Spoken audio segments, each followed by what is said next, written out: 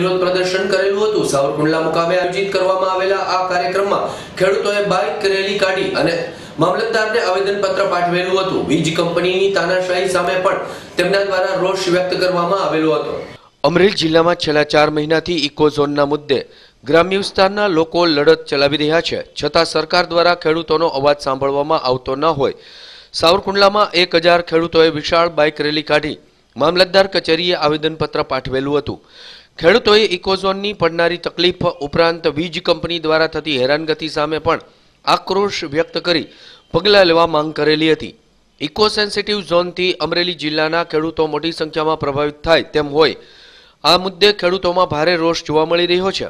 ગીર કાંઠા આસપાસના વિસ્તારો ઉપરાંત શેત્રુંજી કાંઠાના વિસ્તારોનો ઇકોઝોનમાં સમાવેશ થતો હોય આવનારા સમયમાં ખેડૂતોને તેમના ખેતીકામમાં પણ મુશ્કેલી પડશે તે આશંકાઓ ધારી, ખાંભા, સાવરકુંડલા સહિતના શહેરોમાં વ્યક્ત થઈ રહી છે, જેના અનુસંધાને ભારે ઉગ્ર વિરોધ પ્રદર્શન થઈ રહ્યા છે। ધારીમાં તો આ મુદ્દે લાંબા સમયથી પ્રતિક ઉપવાસ આંદોલન પણ ચાલી રહ્યું છે, ત્યારે સાવરકુંડલા પંથકમાં પણ ફરી આંદોલનના મંડાણ થયા હતા અને ખેડૂતોએ પોતાની તાકાતનો સરકારને પરિચય આપેલો હતો। સાવરકુંડલામાં ખેડૂતો દ્વારા ઇકો સેન્સિટિવ ઝોનના કાયદાનો વિરોધ કરવા વિશાળ બાઇક રેલીનું આયોજન કરવામાં આવેલું હતું। સાવરકુંડલાના સૂર્યોદય પેટ્રોલ પંપથી 1000 જેટલા ખેડૂતોએ આ બાઇક રેલી યોજેલી હતી, જે શહેરના મુખ્ય માર્ગો પર ફરી આ રેલી મામલતદાર કચેરીએ પહોંચેલી હતી, જ્યાં ખેડૂતોએ આ કાયદાનું તાકીદે નિરાકરણ લાવવા ઉગ્ર માંગ કરેલી હતી। મયુરભાઈ સેલડિયા, હસુભાઈ સૂચક, મહેશભાઈ જયાણી, વિપુલભાઈ જયાણી વગેરેની આગેવાની નીચે ખેડૂતોએ અહીં મામલતદાર કચેરીએ પહોંચી મામલતદારશ્રીને આવેદનપત્ર પાઠવેલું હતું।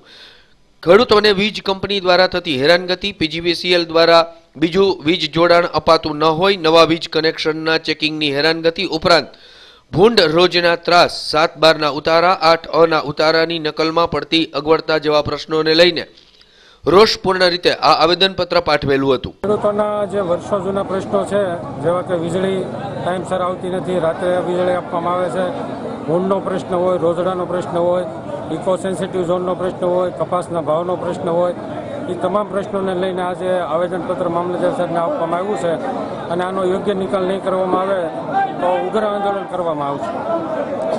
ગામડે ગામડે ખેડૂતોની અંદર જાગૃતિ લાવીને ખેડૂત એકતા અભિયાન ચલાવવાનું શરૂ કર્યું છે અને અમને એનું ખૂબ જ સમર્થન મળે છે। જે મુદ્દાને લઈને અમે આવેદનપત્ર આપ્યું, રોજ ભૂંડ, ઇકો સેન્સિટિવ ઝોન, ભાવનો મુદ્દો અને દિવસ પાળી લાઇટ્સ ખેડૂતોને આપવા માટેનો અમે ખાસ વજન આપ્યું છે। હવે ખેડૂતોને ખુશિયાલી ત્યારે જ આવશે કે એક મિલ માલિકની જેમ ખેડૂત ઘરે આવીને ગાડલું નાખીને સૂઈ ન જાય ત્યાં સુધીની અમારી આ લડત હશે અને અમે આગામી સમયની અંદર દરેક ગામની અંદર આવી રીતે કમિટીઓ બનાવશું, ખેડૂતોની અંદર જાગૃતિ લાવશું, એકતા અભિયાન ચલાવીશું અને દર 10 દિવસે અમે દરેક તાલુકાની અંદર આવેદનપત્ર આપીશું અને જેમ છતાં સરકારશ્રીને અમારા મુદ્દાની માંગ નહીં પૂરી થાય તો અમે આગામી સમયમાં ટ્રેક્ટરોની રેલી કાઢી ઠેઠ ગાંધીનગર સુધી લઈ જઈશું। અમરેલી જિલ્લા ડાયમંડ